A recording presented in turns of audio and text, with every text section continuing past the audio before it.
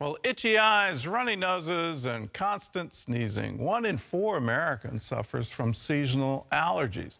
Medical reporter Lori Johnson tells us what to do to ease the misery. This time of year, pollen often becomes public enemy #1, and it's floating all around, mainly from trees, grass, and weeds.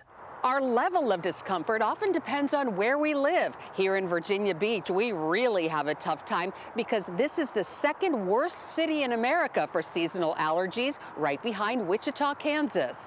Rounding out the top 5, Greenville, South Carolina, Dallas, and Oklahoma City. The good news is you can find ways to minimize symptoms. We all like that fresh spring air to come in, but what's in that air? Pollen.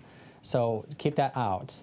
That means staying inside, closing windows, and turning on the air conditioner. When you do go out, remember that pollen is a magnet and will stick to your clothes, hair, and skin. When you go back in the house, you can avoid spreading it by changing clothes and taking a shower.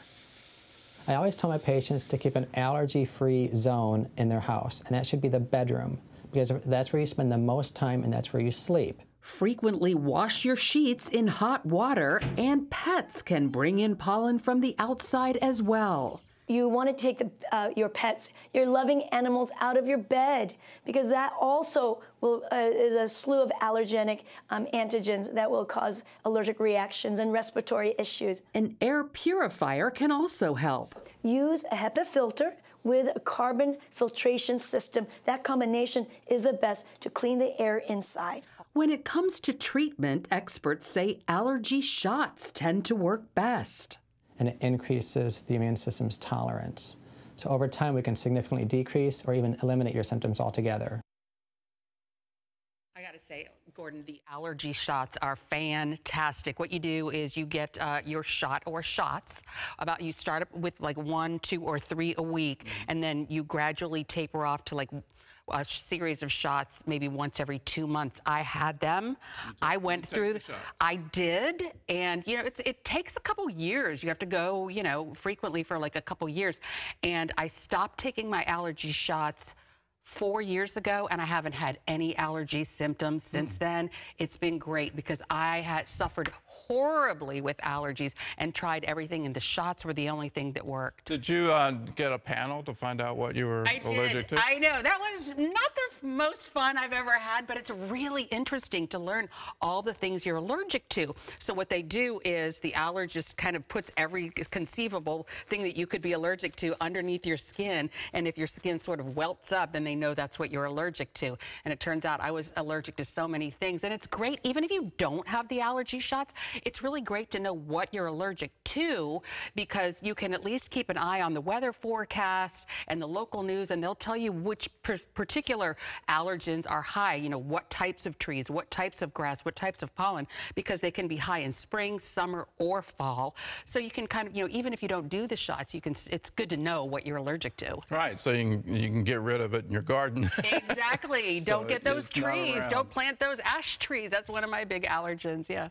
All right, is there, short of shots and the panel and doing all of that, is there anything over the counter? I know people that swear by Zyrtec. And, right, exactly. And so you may have noticed in the show, or in the story that I just said, Virginia Beach is the second worst city in the country. So I went to the store to get some of these things to show our viewers, and the shelves were practically bare. That goes to show you how bad allergies are. You know, none of the other shelves were bare, like during COVID, just the allergy section. But yeah, I had a meeting yesterday with an allergy sufferer, and she was having trouble staying in the meeting because it was off the charts for her. Well, you need to tell her to get the shots, because I used to be that person. But anyway, most folks start out with an antihistamine. So this is an antihistamine, a Claritin, Zyrtec, Xyzal, and these are great for instant relief. Sometimes people complain about being drowsy. Some people have the opposite effect. They make you hyper, but a lot of folks like these. I actually had a side effect, which was a little strange. I lost my sense of taste and smell.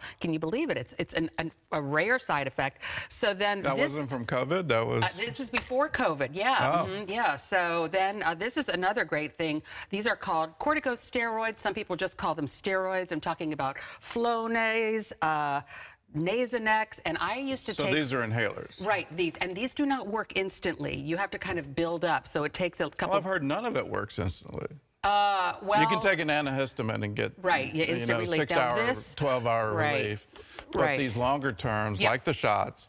Oh, yeah, the shots. It is a longer-term solution. So I loved Flonase, and I used to take Flonase every day for years, and then I started thinking, gee, I don't know if I really want to take a steroid the rest of my life indefinitely. Aren't there side effects to the long-term use? Sort of. It will actually damage things. Nasal dryness, and I went to my ENT, and I said, is there any problem with me taking Flonase every day indefinitely? And he said, not really, don't worry about it.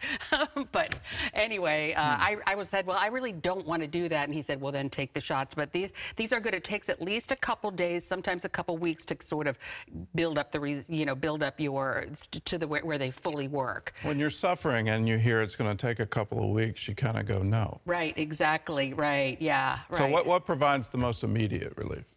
Well, these antihistamines provide the most immediate relief. So, but plan ahead. If you know you have allergies, I see you plan got ahead nasal irrigation. Now, these are wonderful too, and I love these, although they don't necessarily work if you have... What? I love them. They're so much fun. Have you ever tried a neti-pot? There is no fun to that. Well, it depends on what you consider fun. I kind of like it. I do not consider things coming out of my nose and mouth fun. But what it is this is called nasal irrigation. There are two forms. I know, right? I have fun with it. I know. So this is, it's fun because you're like rinsing out your sinus. You're cleaning. You know, it's that wonderful thing. So what you do is you put a little bit of salt water in. This is a neti-pot. My mileage has varied. I'm not getting the same. So this is a neti-pot, and you basically put salt water in here, and you pour it in to one nose, and it goes through your sinuses and comes out the other side. Do this over the sink. I thought it came out your mouth. No, you have to close your mouth. Oh, okay. And then it doesn't go back your throat? No. Oh. And this is another type of nasal irrigation where it has a little bit more force. So you put the salt water in here and stick it in here, squeeze it, and it goes through one sinus and through the other one, and so out comes all the pollen and also the mucus, which clogs your sinuses. And you have fun with that? It's fun for me. Oh, my. See, I don't go to clubs or parties. I stay home and do the nasal irrigation. The thing that you need to remember about nasal irrigation... Let's do a neti-pot. You have to use distilled water. You have to use distilled water for this, or boil water for a minute, because there's this very rare but deadly amoeba that, if it gets into your sinuses, can travel to your brain and is almost always fatal. And that comes from tap water. It can, but also more concerning, and this is another subject. I've actually done a story on this for people when you're swimming in freshwater ponds or rivers or lakes that's warm. So you want to not get it in your sinuses. So I'm talking about things, when you roughhouse, or sometimes when you dive or jump in, and you don't want to get that warm water in your sinuses, because it's very rare. Only about 150 people have had this type of infection since 1962, but all but 2 of them have died because it can travel from your sinuses up to your brain. Okay. So that's something to think about when you're take distilled water to your nasal rinse party. Yeah, right, exactly. Right. Yeah, and also I did want to plug this book. Okay.